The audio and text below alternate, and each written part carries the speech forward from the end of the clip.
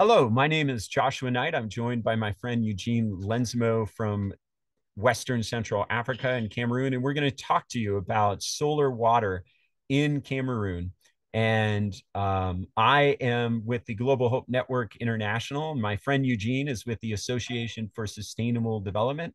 I'll let him introduce himself a little bit more after the fifth slide when I'll pass it over to him. I've been working in water projects for about the last 20 years with different organizations.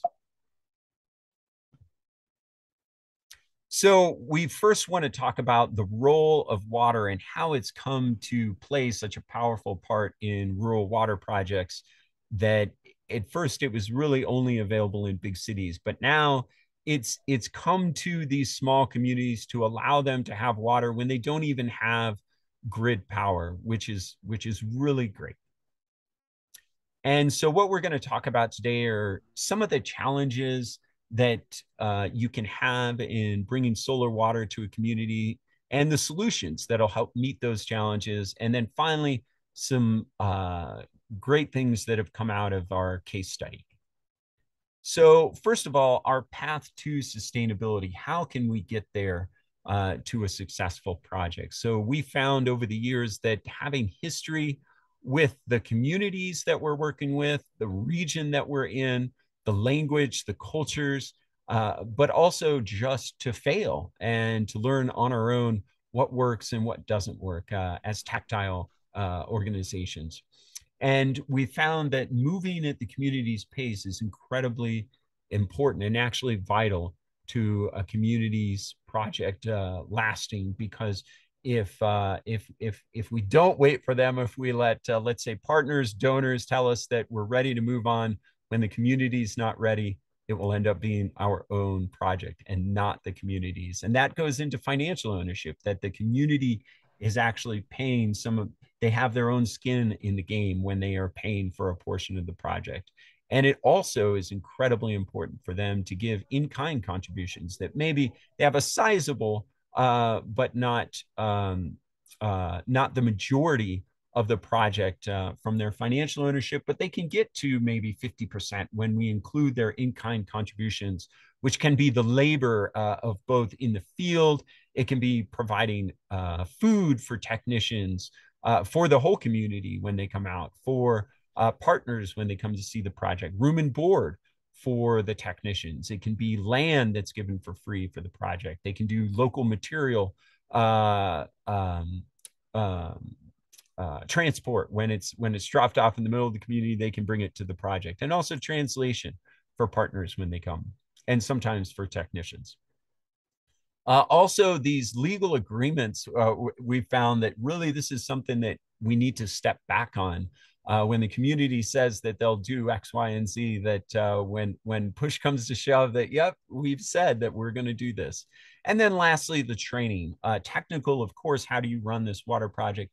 But financial, how do you get money from yourselves? How do you, this may be their first paid utility. And lastly, they may not even have a water committee. And so getting that started is really helpful. So, what do our communities need? Well, usually they're lacking, of course, water, and that's why they'll come to us.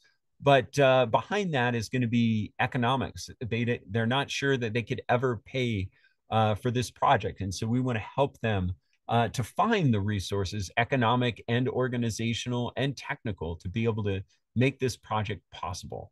And so I'm going to pass it off to Eugene now to talk about the three villages of Dodongo, Sabongari, and Banki. Thank you, Eugene. Thank you, Joshua, for leading me into this presentation. I am Eugene Lendzemo, as Joshua already introduced, and I'm working with Association for Sustainable Development as the technical advisor. I worked with Joshua. I've worked with Joshua for more than 15 years, and we've been working providing water solutions for communities.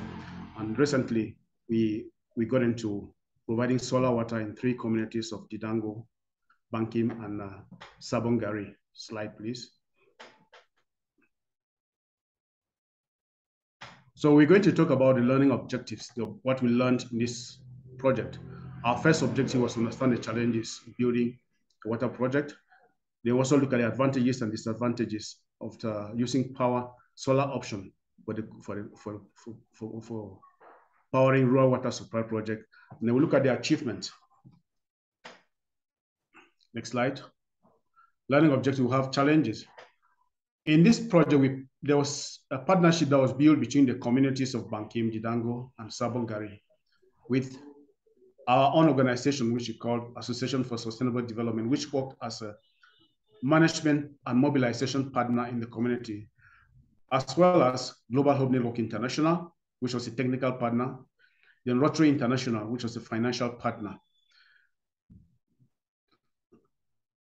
Community characteristics. Bankim is basically made up of several ethnic groups, including Bororos, with a population of over 1,800, basically subsistence farmers and small traders. Didango, as well as Sabongari, made up of indigenous Bororo community with a population of about 3,000 for Didango and 1,600 for Sabongari. They are mainly cattle grazers practicing transhumance, which basically indicates that in the dry season, they go down to the slopes with their animals to look for pasture, and in the rainy season, they go back onto the hills. Some of them equally are petite, small traders. In these communities, we have their various water sources include springs, valley streams, unprotected wells, and rainwater harvesting during the rainy season. Didango has an obsolete pipe-borne system, which is seasonal, that was built more than 40 years ago and has not been able to satisfy the community recently. In these communities, health and education in 2019, by the time we're doing the assessment, we realized that 6 out of 10 children visit the hospitals on a weekly basis because of stomach-related issues. While on the educational part of it, several schools, 2 on 10 children attend primary school, or 1 on 20 attend secondary school, or they drop out. This makes the level of understanding in the community to be quite low, and so we need to provide a lot of education for them in their projects. The community came to us requesting for assistance in the water projects. That prompted us to do an assessment, which we did in association with Global Hope Network and other stakeholders. We realized that the only solution in that community was to provide solar water because of the community's geographical features. Next slide. Bankim and Sabongari are located on a flat, gentle topography with wide valleys, and their streams are quite far away from the settlement area. Didango is located below a big savanna mountain that is dry and with springs that are far below. And the only need, with all this of these geographical features, we can only provide affordable water in the community by doing a borehole and providing solar that will pump the water to storage tanks and distribute by gravity. Financial commitment. The communities complied to 10% capital cost of the project, and they provided the in-kind, like Joshua already explained, including labor, including local material, food, and board for visiting technicians, while International Rotary Foundation provided 90% of capital cost, covering management and training. In our new projects, which we have now, we have stepped up contributions from 10 to 15%, basically because we want to make sure that the communities assume ownership. We have several communities asking for water, and to make sure that it's competitive, we stepped it up to 15%. Next slide. Community education is very, very important, because if we do a project in the community without the community consent, it can be abandoned. To assume that they own the project, we need to teach them to know that a project realized in a village belongs to the community. It should not be abandoned like government projects which are brought into the community, or the rich always providing for the poor. And when there's problems in the system, they always go back to the rich to come and repair. So once they accept on community ownership, then we are sure that will not have failure in the future. Next slide. In these communities, we have problems of technicians and equipment. The availability of technicians and equipment is not possible, is difficult because they only found in big cities around the area. We need to source them from towns, and it's always expensive to bring them in to do work and go back. Next slide. Advantages of solar system. In the solar system, we know that less maintenance is required because the equipment doesn't have movable parts which can easily break down. The input of fuel into the system, like petrol, gasoline, is completely absent, and that keeps a lot of money in the hands of the community. Also, energy from the sun is quite free and available and abundant all the times. The lifespan of the projects of the solar system also is about 25 years, which gives a lot of leverage for the project to be able to be sustainable.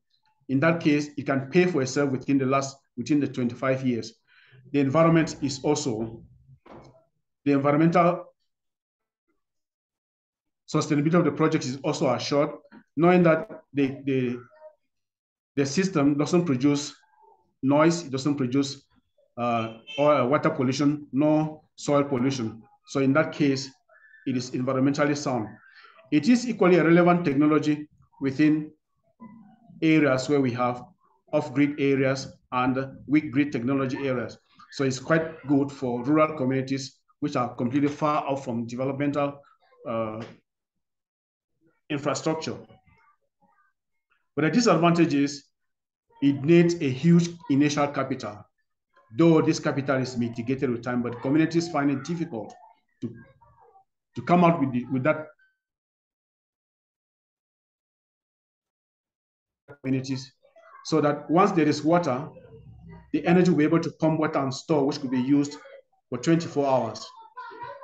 The location of the tanks and the location of the infrastructure is always out of secured areas, either down in the valleys or on top of the hills.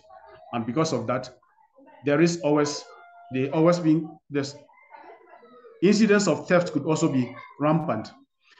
Cloud cover within the community also, especially within our own area, from July to September, cloud cover is always very high, which means that the sun's rays will not be able to provide enough energy that will be able to power these solar pumps. Spare parts and technicians are also very difficult to have in this environment, and they have to go back to the cities to bring in technicians. There is also lack of expertise within the area. Next slide. We look at the achievements. At the end of the day, we were able to provide water for the community, and they were able to be happy. And because of good organization, the community is able to pay monthly rates. Those rates, because we installed meters in all stand taps, and those who want to take it to their homes have to put in meters so that they can be able to pay what they consume. And because of this, Jidango and Sabongari were able to provide an alternative solution in the rainy season because they had the money to pay for grid in the times where the cloud cover was high and they couldn't have enough money. This assured us of ownership because they have assumed ownership and they're ready to take responsibility for the water project. So the organization also was quite good, and they are able to move ahead with their project. Next slide. Indicators. Initially, we had problems of health within the communities, such that now, at the moment, the number of hospitalizations has reduced from 6 per week in the hospitals to about 2 per week for children below 5 years. From the schools, we also got reports that 7 children now come to school late out of 50, which used to have initially. And because of that, children and women have time for recreation. They have time to adventure into more business because they have enough time, because the burden of water has been removed from their head. There are lots of the functional committees in the community are quite working. The water committee is working well. The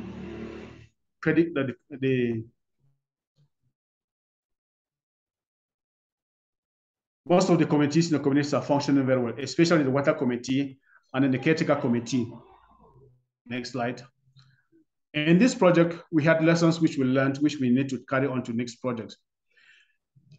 Cash payment by rich politicians or government is a deterrent, simply because at banking, we realized that when they came to us, at the point they were supposed to realize the project, they didn't have enough money. They went to the mayor who was able to pay the money. The commitment to the community is not good compared to the other two communities. The size of the solar as well, which we introduced in this area, we need to do more on solar sizing so that we will be able to put the solar size that will be able to provide enough energy that even under cloud cover could be able to provide water. The quality of technicians as well is also a problem because we have more often hands-on technicians who learn the art in the field and practice. But as of recent, more and more people are graduating from universities with solar degrees, and they'll be able to come into the field and then help in the situation. Moving forward, also, we will consider in our assessment introducing a hybrid system such that in the near future, if there's grid in the community and they have problems, they can easily switch to grid, or they can use generators at periods when the cloud cover is heavy. As a conclusion, the future of water in rural communities, and particularly in off-grid areas, will depend on solar. This is the only available energy that could get into those areas cheaper and power their water systems. This will be very possible when we have good technicians resulting from training that is coming up, good training. Then also because the cost of the equipment, since it's a novelty within the cost is also dropping down, and it will be a relevant technology for the rural communities. Thank you very much for listening. Thank you as well. Bye-bye. Bye.